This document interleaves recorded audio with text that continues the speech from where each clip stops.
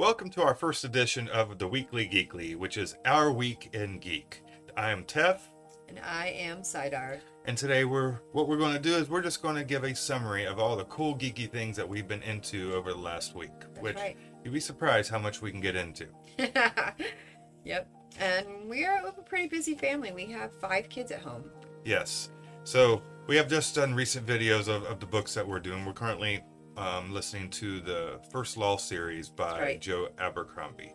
Mm-hmm. Only the first 3 books. Right. We're trying not to get overextended. We're going to be getting into Brandon Sanderson's Secret Book series coming out starting sometime early in 2023. I think January's first book.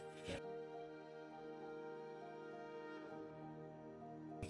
Next thing is a TV series. We had recently finished a new season of something on Amazon called The Boys. Oh, yes, The Boys. Talk about a crazy series. This series features, I mean, it's really like the DC universe of the people that actually have powers. Because, you know, in DC, very few people that are Earthlings actually have superpowers.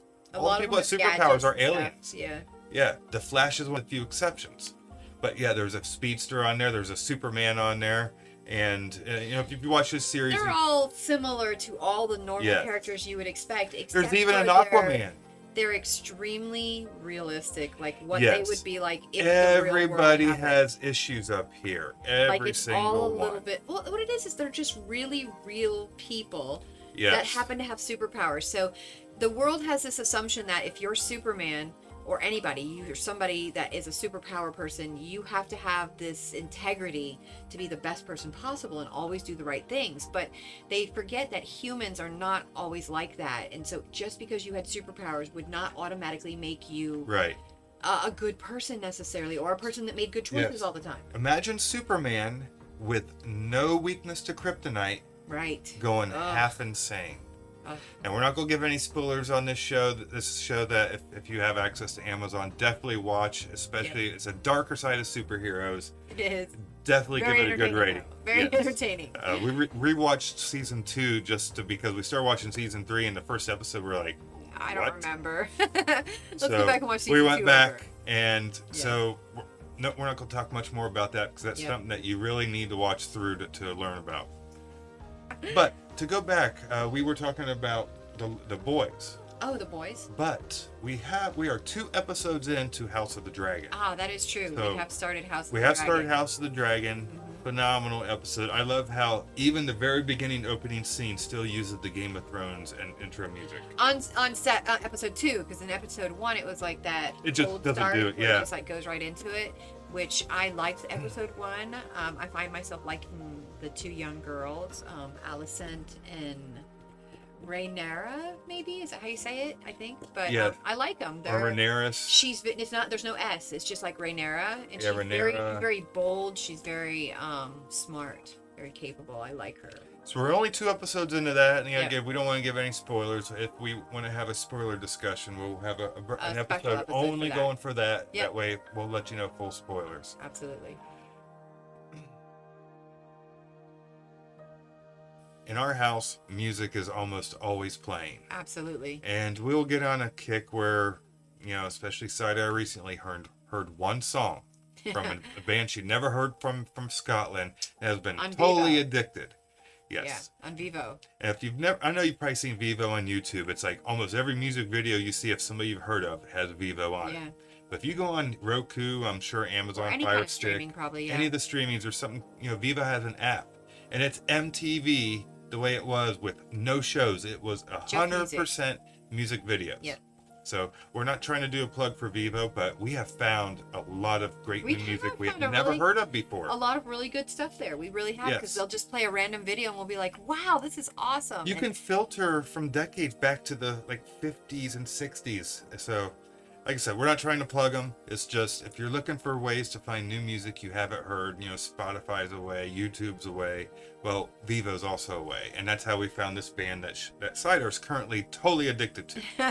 And I probably can't say it right. And probably need I believe it is Vukovi. It is a Scottish rock band. They sound post-hardcore to me. They're very upbeat, rocking music, but also very beautiful, clean vocals of a female. And they are Scottish, but you can't tell, of course, because she's singing. It's beautiful. It's very energetic. It's fun. I love it. And when we saw the song "I Exist" on Vivo, I think within the first bar I was absolutely hooked, just hooked, and then I just had to see more. Yes. I just had to keep hearing it and keep watching more. So I love them. I absolutely do. Yes. For me, if I was going to go right now, go to any of the streaming music sites without saying their name for free plugs. And I put it in. Right now, I probably let's put in A Day to Remember. What's the name of this? Miracle. Yeah. That's just one that's in my head right now. Yep. Great breakdown. Love the song. It's not the newest song, but last week I had Tina Turner in my head, so it's pretty random for me. Oh. You'd be surprised at stuff I end up being heard whistling around the house or at work. I've had Blackpink in my head a lot. Yes. Yes, Blackpink. That was something that kind of blindsided us. And It did blindside us. We did not know what to expect. It just came out of nowhere, and it's actually so entertaining. I really like it. We have done a couple reactions on their songs, and Yep. you could see those right here. That's a link to one. All right. So what do we got next? Anime. Ah. Now, usually when we'll watch a couple seasons of shows, since seasons right now are like maybe 8 to 12 episodes. Right. And then Not with anime always. But anime, sometimes it can be longer. Right. So we'll watch like 2 or 3 different seasons of a couple shows, and then we'll tackle an anime. That's right. And the last anime that we have tackled was Hunter x Hunter. That's right. Oh, that was great. And to me, it may make my top 5. Not sure. Funny story about that. When we first started watching Hunter x Hunter, I remember Tef saying, it's okay, it's pretty good, it's probably not going to make my top 5. And then as it kept going, it was like it keeps building and building to the point that you absolutely love the 2 main characters. Mm-hmm. Speaking of this, though, if you have a top 5, everybody in the comments section below, put your top 5 anime. Yeah. And if you don't need to, sometimes it's hard to choose a couple, and just put the top 5 in no particular order. Right. So we ended up absolutely changing our mind by the time we got to the end of it. It's like, oh, this might actually be in my top 5. It's really good, and the characters are really awesome. But I have to say, my favorite bromance in all of anime is in Hunter x Hunter. Are you saying Black Clover doesn't have it for you? Between Asta and Come on. Theirs isn't the same. See, Black Clover is in my top 5. Yes, I know, and I get that because I love Black Clover, but the bromance isn't the same because they're always kind of a little bit jerky with each other. Well, they're in competition, but that's part of the bromance. They grew up together. Yeah. That's part of it. Yeah. The only reason is doing it is because he wants to do it because his best friend in the entire world's doing it. I know. I still like the bromance better in Hunter x Hunter. Okay. So this is about Black Clover. But we have watched Hunter x Anyways, Hunter. We finished it all 100 plus frickin' episodes. There was Huge. a lot more than that, huh? Like 150 maybe? Or So more? great Bunch. anime. Great If one. you have not seen it, know that it is a time investment. It And is. to me, it's a little bit of a slow start, but once it gets going, especially once you get to the ants, it just blows up. Yeah. And without giving Chimera any ants. spoilers, just know that's all we're going to tell you. They're called chimera ants. And That's it. if you go with the mythology of Roman or Greek mythology, what chimera is, I'm sure you can figure it out. Oh, one of the things we also want to talk about is cooking. Now, yes. we do have some episodes on our channel called The Boring Cooking Show. Right. And almost everyone, there's some episodes that are funny, like spaghetti. Spaghetti. And we have a really good one coming for you. We haven't filmed it yet, but it's going to be funny, and it's also in sarcasm. And please watch it. It's not going to take more than a couple minutes. Yeah, maybe a minute total. But, Okay, a couple minutes. we like to go through cookbooks. Like we'll go to yard sales or Yes. auctions. Oh, We'll get yes. these old cookbooks. That And is a gem. the problem with cookbooks is when you look through it, you're lucky if you can get five good recipes that for you or your family out of that cookbook. So we've been going through them, and we've been putting the recipes that we find in these cookbooks. We make them, and we make these episodes out of them. So you can go to our we call it the Boring Cooking Show. So you can find a lot of those episodes there. But this last Sunday, we had found this one recipe that was called sweet and tangy meatballs. Oh, and yeah, I have never they're made anything good. with a sweet and sour sauce. I don't like to mix my And sweet. pineapple. Yes.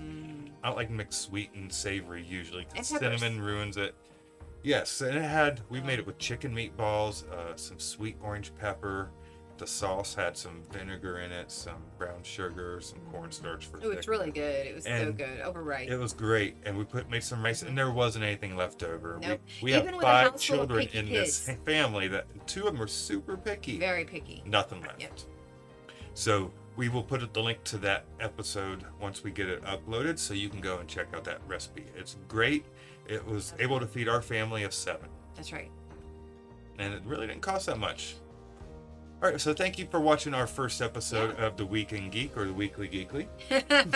I'm Tev. I am Sidar. Until next time. Please like and subscribe, and please leave a comment below of other things you would like us to check out.